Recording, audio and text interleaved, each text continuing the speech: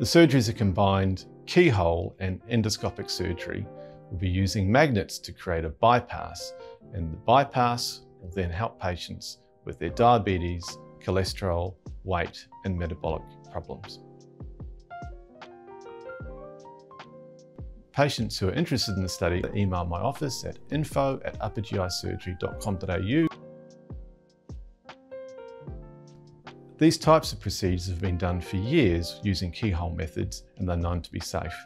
But all surgeries have risks of infections, bleeding and anaesthetic risks. Because it's a reasonably new procedure, however, it can only be done as part of an investigational trial. As part of this trial, patients will have their costs covered, including surgical costs and follow-up costs for the first year.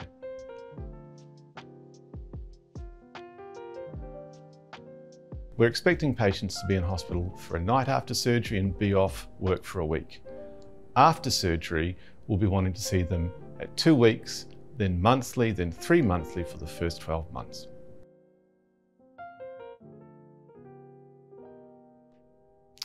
Everybody's different, but on average, we expect people to lose about 10 to 15% of their starting weight over 18 months.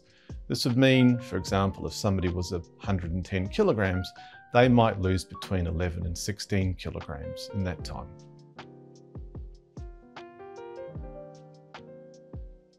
If you're interested in being enrolled, please email the addresses below.